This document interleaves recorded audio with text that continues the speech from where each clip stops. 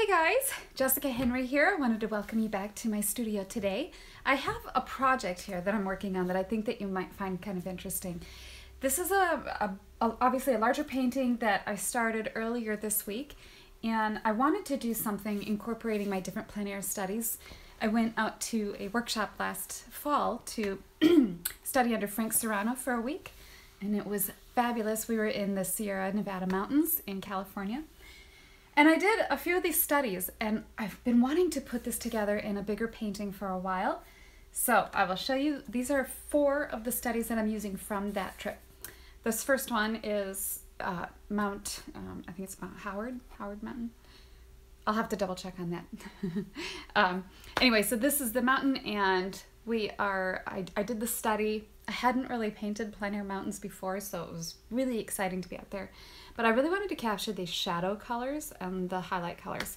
It isn't, when you do plein air studies, it's not about capturing a fabulous, gorgeous painting, but it's more about capturing mass and form, the color notes, so that when you go back to your studio, you can use the photographs that you took and then your plein air studies, and that's what I want to demonstrate on here today. So that was the mountain one, and I'm going to set this up here because I'll show you how I used this study to get it to this point. And then I'm going to be working a little bit on these poplar trees, and this was the plein air study that I did while out there. And I like this because the color notes in here and some of this atmosphere that you can see back in here did not get captured in the photograph. I will show you by comparison, okay? This is some of the photographs that I took of this beautiful poplar forest. Can you see those? Okay, they're all right, nice photos, but if I hadn't done this color study, I would not have caught some of those beautiful greens and the atmosphere. Look at the color on the tree trunks too, okay? On the photograph here, they're like black and white. On this one here, I have purples, and there's a lighter, more atmospheric color in here, and there's movement of light on the tree trunks. So I'm really glad to have these studies. So I'm going to be working on that, and I'll kind of leave it in this area while I'm doing that. Oh, this is the photograph that I used for reference in this mountain. This was the one I used for color studies, and this was, I zoomed in way out there. This is the mountain right here that I focused on for all the little detail-y things in this. Okay, so that is for that one. And then down below here, I knew that I wanted this cowboy to be riding in this pastoral scene with this rocky creek, and it was actually called Rock Creek up there in the mountains. And so I had done a plein air study of Rock Creek, so named because of the rocks. So I am doing the same kind of study here, just in here, and I don't actually have a photograph of this scene from when I was painting this, but I don't really care because I really like how this plein air turned out, and if I can capture this on here just like that, then I'll be really happy. So I'm going to leave that right there while I work on that. Move this over. And then this passage in here, I really liked on this study that I did out in the mountains, and how some of these trees just have this beautiful intermingling of aspen colors and the darker pine trees and stuff. So I'm going to leave that right here. And then I love a painting that tells a story. So this painting has this guy on his horse, and he's got a little calf slung over his saddle, like he just went and rescued the wandering little baby. But they're looking at, over here, there's a grizzly bear just waking up. And so he's waking up, and they're about to hightail it out of there. So I have, when I was at the Central Park Zoo here in New York, I got a picture of a grizzly bear just waking up. Look at him yawning. I think that's awesome. So he's waking up, and I'm going to capture that right there. I might do him yawning, I might not. I haven't decided fully about that. And then this is my friend, and he's riding a horse, so you can see it right here. I don't have to move that. Caught him on the horse, love this angle, and obviously I changed his shirt. And then this picture I found, you can see it right here. There's a calf slung over the guy's saddle. So I'm going to use that right here. All right, that's enough talking. So I'm gonna get in. I have my palette right here. This is the palette that I actually make these. If you go to my website, you'll see how to order these. They're pretty cool, lightweight, and they have this really neat balance. So anyway, enough of that promotion. I have my colors that I just normally use. This is titanium white, cad yellow pale, yellow ochre, burnt sienna, ultramarine blue, phthalo green, alizarin crimson, and then I did throw on a little bit of cadmium red light because I'll mix a little bit of that to get with the yellow to get some of these warmer tones of those trees in there. And I just want to tell you, in case you hear construction, we have construction going on right outside. They're working on the deck, so if you hear some banging and sawing, that's what's going on. All right, so I'm going to jump in. I'm not going to obviously finish this painting today, but I wanted to show you how I will take, let's work on the creek. I'll take this study here and move the stuff out of the way and just work on this passage using this. So you can't see it from over there. I'll do it this way, using that little color sketch. So let's see what happens. I'm using my paper towels. Oh, when I work on something this complicated where I'm using all these different elements and stuff, I will always begin with a sketch. I forgot to show you that. This is my thumbnail sketch. This kind of, it gave me an idea of where I want to go with this and just notes for myself and, you know, ideas and thoughts. There's a lot of planning that goes into one of these where you're taking all these different elements, and my focus is always to keep the lighting exactly the same and consistent. It's coming from this way and gonna hit in here. So like my rider here, the light is hitting him from the front. So on my rider over here, I had to make the light hitting him from the back because it wouldn't have made sense to have the light coming from this way. So, all right, grabbing a brush, I'm gonna use, this one's fine. No, I don't like this one. Okay, so in this passage in here, I think I will tackle the area here closest to the rider on the horse, working my way down the creek. And I'm going to use some of these colors that I have in here because I think that they've just worked really well. For chemicals that I have out here today, I have my linseed oil and my Gamsol. And I'm going to hold my palette up like this and try to show you what I'm working on as I can without blocking too much. Okay, so the horse, right here I'm seeing this, I think that this green would look really lovely in there, so I'm taking some yellow ochre and cadmium yellow. And let's just start jumping in with some of that mixture there. I'm gonna just lay that down. I guess I'll be cognizant and aware of his reflection because he's gonna have a little bit of reflection in that water. So for now, I'm gonna add some of that green up in here so it makes sense. You'll see I jump around a lot, but I do that because there needs to be that sense of unity. So if I have green down here, then it would stand to reason that it should be up here just a little. And I think I've mentioned it before, whatever the reflections are doing in the water, down here, they're gonna be a little bit darker than what they are in real life. So I might add a little bit more ultramarine blue to this.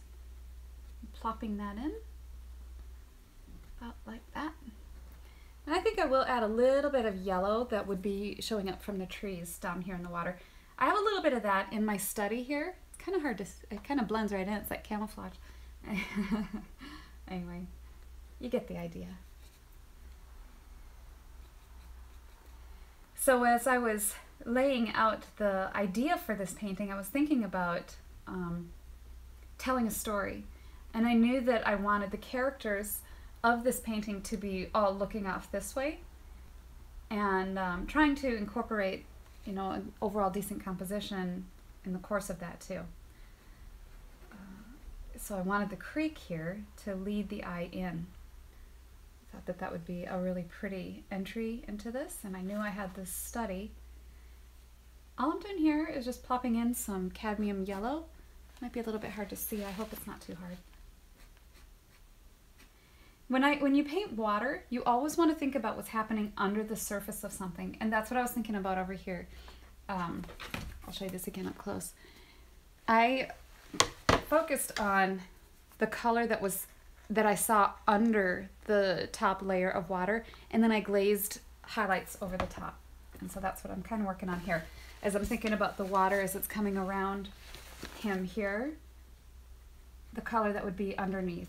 A lot of water has a lot more of the yellow ochre, ultramarine blue sort of mixture, burnt sienna. So grabbing that, putting it in.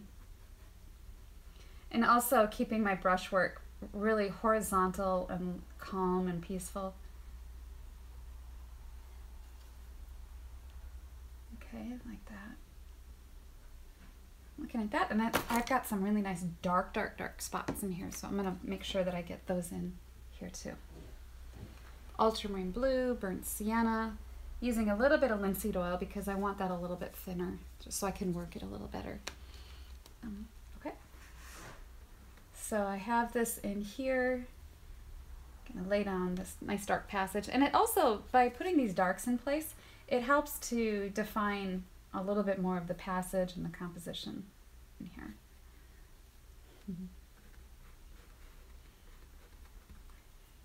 Yeah, I think that that's looking good. I'm also using it over here to kind of stair step the viewer through the painting. Let's get a little more blue in there. It'll help to define these rocks in here too. I love taking these plein air studies. We have so many of them.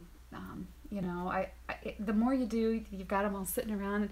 It's kind of fun every now and then, especially, you know, if the weather's bad and you can't get out and go outside and paint, to do something with them and grab a few of them that maybe the lighting is kind of similar, and see if you can arrange them in a way, or arrange the subject matter in a way that would create an interesting and harmonious painting. It's kind of fun. And play with it, do some sketches. Definitely got to do some thumbnail sketches to see where you're going with different ideas. Is that even showing up? Okay, good. Again, I'm just laying in some of these darks. In my sketch over here, my thumbnail sketch, I was thinking about these passages in here where I wanted the darker values, so keeping those in my mind. And again, looking at this, I've got some of those really pretty ochre, sort of sienna combinations, like that. Just laying down pieces like this.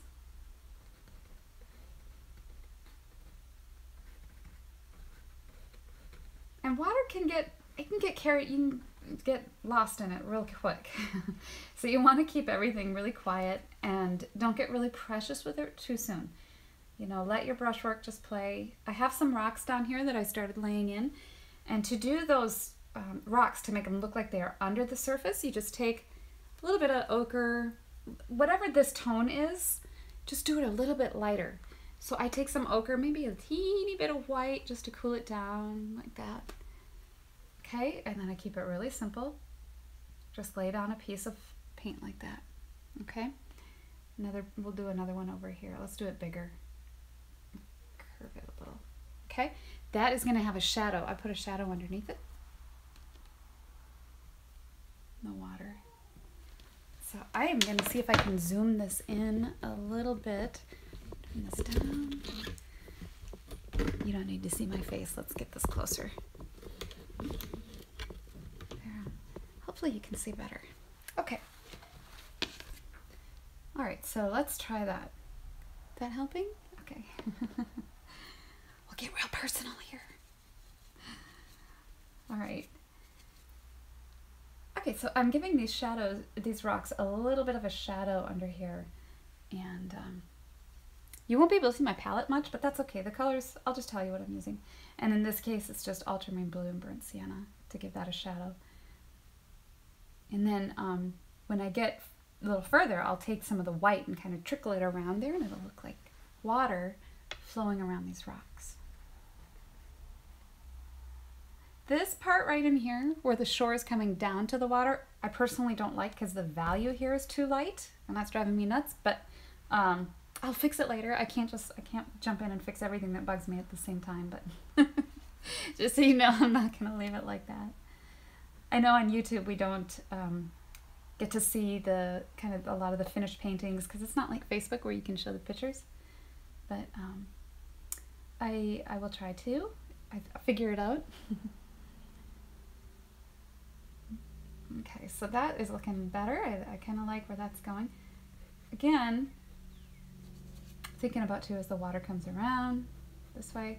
I had some purple chunks of paint in here, which they're pretty, but they're kind of distracting. So I may use them a little bit, but not as much as I had them.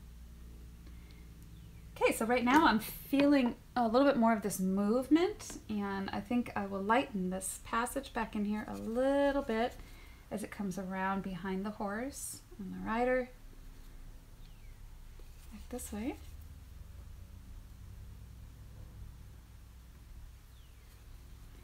This is a little lighter. I will be adding a darker bank to this so that it shows more of that separation. Picking up some of that light in there. Maybe from the mountain, whatever. Keeping my brushwork not very fussy. I want it to just be simple, little clean pieces of paint. I never want to do this scratchy, you know, like this. So just keep it really soft.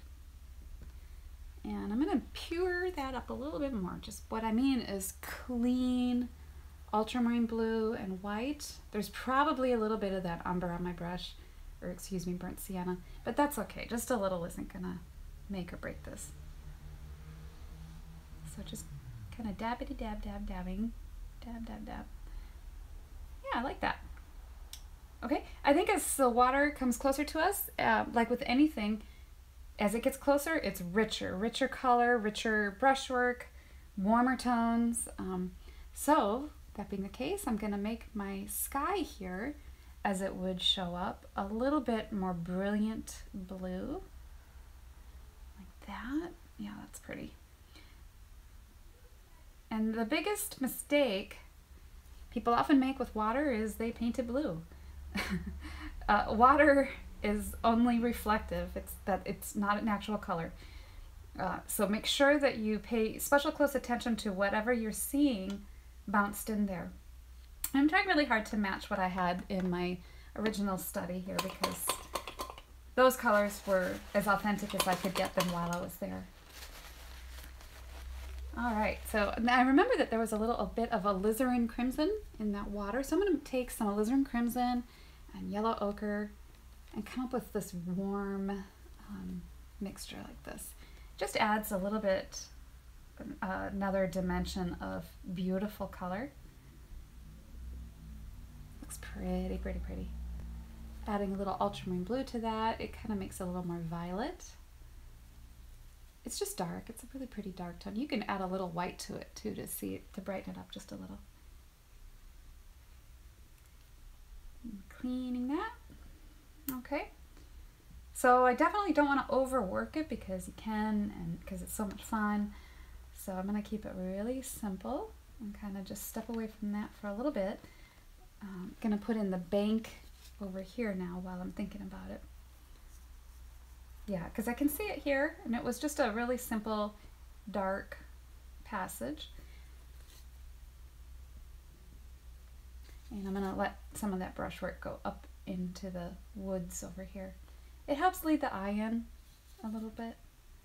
I was thinking about putting, this guy has a border collie dog, and I was thinking about putting him in there, but I don't know if I'm going to now or not, because on one hand, I love it, and every cowboy has a border collie or some dog, but I'm thinking that it might be a little distracting to the story, because the story really is about these guys, the guy, the little calf, and the horse. They're all on this alert looking into the woods because that bear is waking up.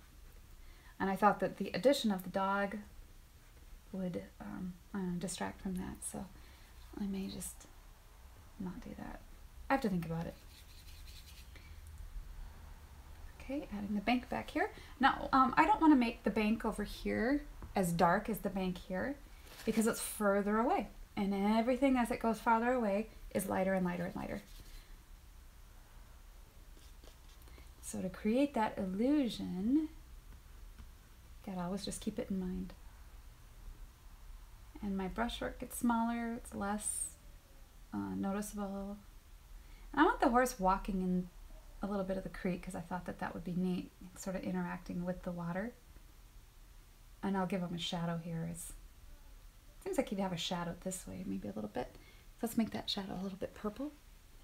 So I'm taking a little ultramarine blue, alizarin crimson, white. That looks nice. I think that's a good shadow. Let's see what happens. I think that looks all right.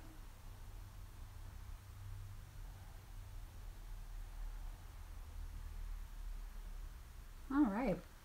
Just subtle. I can go back over that with some of the things that I have got, the white and this creamy color in there. But again, everything helps to point us in the direction of the bear over here. So that is my thoughts with that. Okay, so I'm happy there. Now I'm going to add some of the highlights in the water because I think it's ready for that. I'm gonna get, and I buy these really fancy brushes. This is the Walmart variety, $5 a pack for a whole bunch of them. So I'm going in. I like it because it's really little and I can just do this. Get a little bit. And let's see, where do we want this? Let's just add a few highlights. Right in like that. Little bits. These are directional. You don't want to overdo these. But, and I hope that you can see, yeah, you can see those. So I'm going to make sure that around the horse there's some cool little splashes and things going on where he's walking. Not too much. I don't want to go, I think that kind of wouldn't look, you know, I don't know, might look hokey. So I will do a few little sparkles in there. And let's get some along the shore here. I'm going to use some oil because the oil makes my white mixture a little runnier. And right now I just want some clean little lines. Like that. This is another one of my fancy Walmart varieties. Yeah. Little teeny tiny liner. That's some, make an inky soupy mixture like this. And with this I can just go in and do some little squiggles like that. I used this brush to draw in the drawing of the cowboy in here. He's super tiny, so I needed a tiny brush. But I make an inky mixture of the turpentine, and I just go in and, you know, just drawing it in place. Let's get some brighter. We're gonna hit this up with some white, just pure white. Go ding, ding, ding, ding, ding, ding, ding, ding. That looks cool. I'll get it around here. This is another one of those things, and I talk about it once in a while. If it looks pretty and you're having a lot of fun, you have a tendency to put it in a whole bunch. But you gotta be careful because you can overdo it. It's that, oh, this is fun. So just pace yourself, do a little bit, see how that looks. You might find that that's all you need. I'm gonna go around this rock a little bit. Hope you can see that. And over here, kind of paint that to look like it's water's rushing around there. Now I will go back through here and do a little bit more sparkles because I know it's hard to watch when you're at home and it's hard to see because the screen's already little. So let's get into some of this foliage up here. I think that'd be fun. So this is, it's not that I'm done with the creek, but that kind of gives you an idea of how I would handle that passage. So I'm going to go back to my size 4 flat. And where's my plein air study of these trees? I think that this is going to be fun. Let's do this. Here we go. I'm not worried about the bear yet because my plan is to kind of go around him. I'll put this right here. I'm going to go around him and then I'll pop out a few highlights. I really want him really subtle, so I don't want it to be calling a whole bunch of attention. All right, so this tree.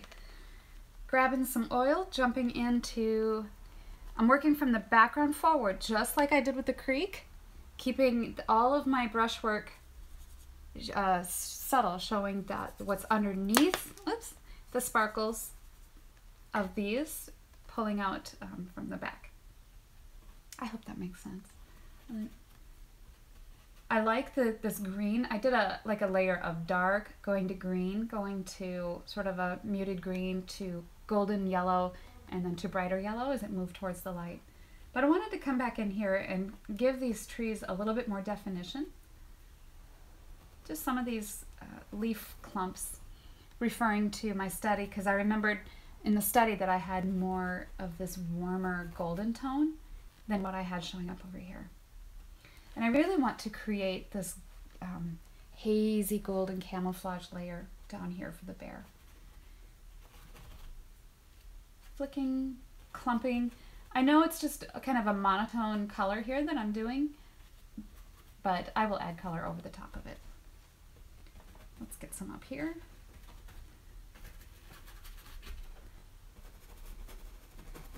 Over here.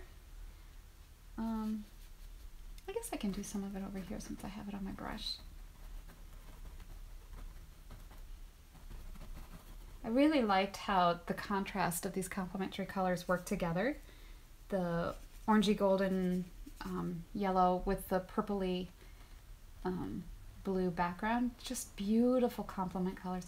It's no surprise why so many artists go to this place to paint.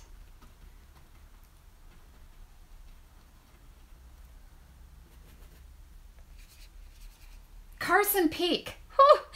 It's not Howard Mountain. Oh, I'm so glad I remembered that. I was just really upset that I got it wrong. It's Carson Peak in the Sierra Nevada mountains. Whew. Now I can sleep at night. Okay, I'm going to stop there for a second and go in and paint some of the tree trunks. Wow. Did everybody jump out of their skin there for a moment? Okay, getting these tree trunks in here. Painting that, it was ultramarine blue. I start with a base of ultramarine blue and white. That gives me just a nice light blue. But I'm going to add into that some yellow ochre. Carson Peak. That is so beautiful too. And we were out there in this workshop early in the morning and the sun was just hitting it like this, and oh my gosh, it was like pristine heaven. It was a great workshop put on by Frank Serrano. Excellent teacher. Good person too. All right, so I am gonna put in some of these tree trunks like this. I will come back through here and add in some of the white of that birch, going over some of these leaf clumps too. Using this color in here that I see, as I go down the trunk, I'm going to start moving my brushwork across the tree trunk like this because I think it looks like a more attractive brush stroke. So we're just getting a little bit bigger mixture here because I ran out. I hate that when that happens. Okay. Allowing the brush stroke to show form, really important. Going across the tree trunk, and I'll add a little bit of this or that as I go down the trunk because I think it breaks it up and it makes it more interesting to add a little variety to this mixture. If I just did gray going from top to bottom, it would not be visually interesting. So mixing that up, and then as it moves down the trunk, aspens, poplars, a lot of these trees get darker towards the base. So I am going to not miss my opportunity for that beautiful movement of light as it goes down, like that.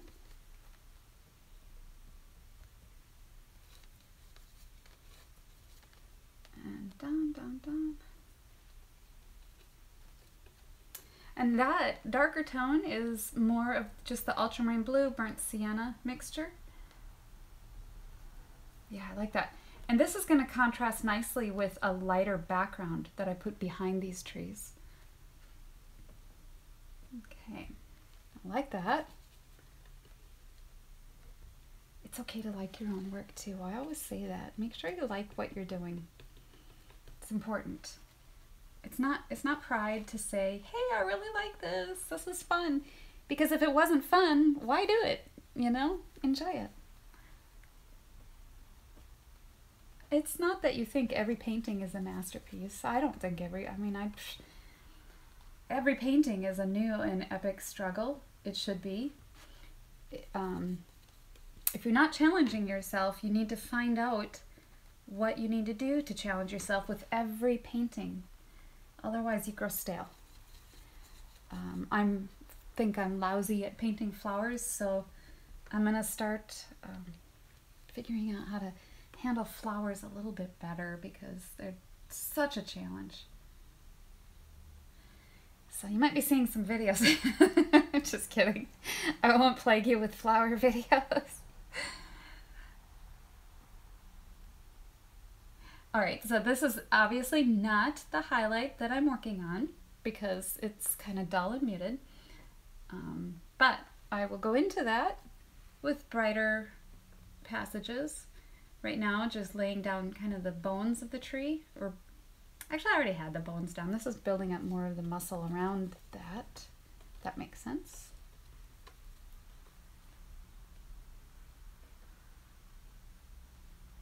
And I'm looking at some of those in there, how I did that. And I've mixed it up. Some of these are darker, some are lighter. And now there's a shadow side. The shadow on these birch trees kind of goes down the middle because of the paper texture of the tree. It picks up a lot of bounce light. So the shadow is mostly right down the middle. And I kind of have that on there, so I am gonna go like this. And you'll see when I put in a bounce light. Birch trees are so fun to paint. They are really a study in and of themselves. I keep saying birch. Poplar, birch, aspen, whatever you want to call them. Those paper trunks are unique, and I really enjoy that. Figuring things out like that. Trees are some of my most favorite things to paint because they are always, always different, and they have a unique personality. You could spend a lifetime studying trees and how they adjust to their environment and how they grow. Oh my gosh, I'm turning into Bob Ross. These are happy little trees. happy little trees. I'll just give them a little friend right here. All right, okay, so let's get some of those highlights in here. So I'm grabbing some white, and let's put a little bit of white and yellow, cad yellow, some yellow ochre. All right, I don't want to go right down the side of the tree. So even in here, you can see I kind of broke up those different highlights. So I'm going to do that over here too. I like the idea of the light hitting strong right here. And I just turned over my brush because it was picking up some of that tone underneath. So wiping it off, grabbing some more. Let's hit that right there. You can see how to do that. Just a little bit of a zing, zing, zing. I'm going to pull the camera in closer so that you can see some of these detail-y things that I'm doing. How's that? Okay. All right, let's get this one. Let's switch this up. This one's going to be hit with highlight right here. Can you see? Yeah, good. Okay. Like this. Let's get this guy up here.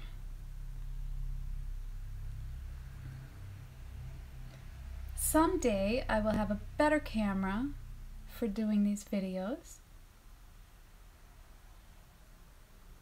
I like that there. That's kind of neat how that goes down. And then every now and then I just take and I go with my brush. Like, let's do it here. Yeah, that looks like a birch. That looks like paper. Let's do. Oh, that's fun. Okay, let's get some more over here. All right, and down here. I'm actually going to take this painting with me to Montana. I'm going to leave next week, flying to Montana to do a demo at my gallery in Whitefish, and I'm going to finish this painting up there. And I think that'd be kind of neat. I'll do some videos, so you'll get some videos from Glacier National Park. Woohoo! I won't be able to go live from Glacier National Park. I'm sure that there's no Wi-Fi, but I will make some just regular videos and do some cool plein air paintings there. So here I'm just kind of breaking up. One thing I just can't stand seeing on a painting is this brushwork, where you can see, and it's just this repetition. Oh, I don't know why I did that. And it just goes boom, boom, boom, boom, boom for the bushes, you know. And so if I have that appearance on here, I'm going to go back through and adjust my brushwork to just change some of that. I don't want that looking amateurish. Okay, so I like how that is just kind of moving, the light's moving down the trunk. That looks neat.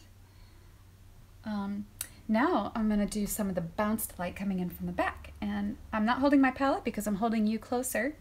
So what I'm doing is I'm just taking ultramarine blue and white, and I will go on this side of the tree and working my brush into a chisel like that. I'm going to go like this. Well, let's get some paint on there. And yeah, that's better. Like that. That is pretty. I'm trying to keep this tree a little bit more angular because it can get too noodly, and I don't want a noodly tree.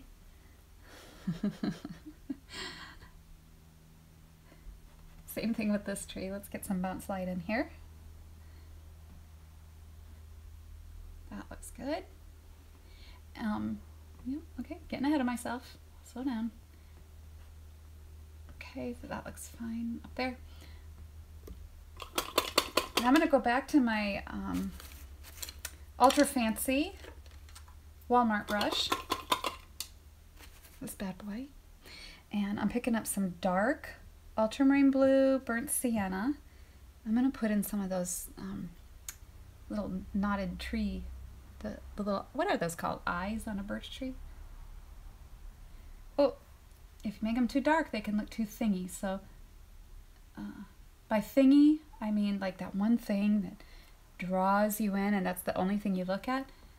If you keep it a little bit more subtle, it won't draw you so much and it becomes less of a thing. So we don't want it to be thingy.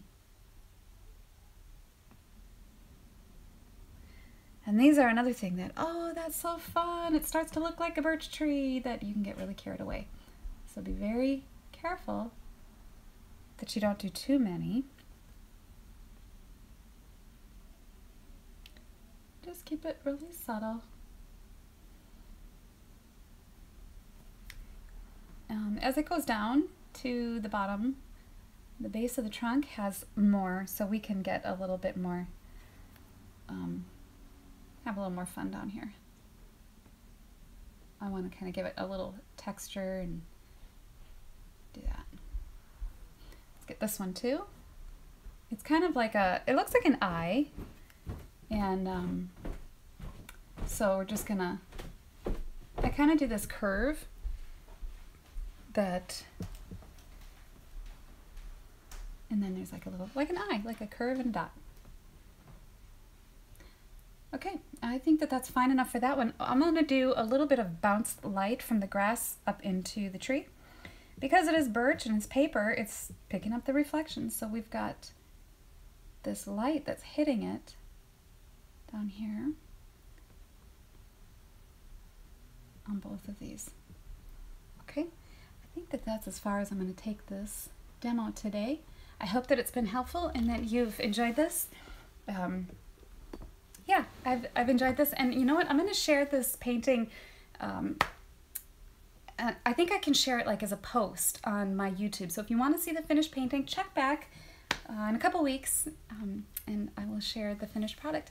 Thank you guys so much for joining, and I hope you have a wonderful week. All right, bye-bye, guys.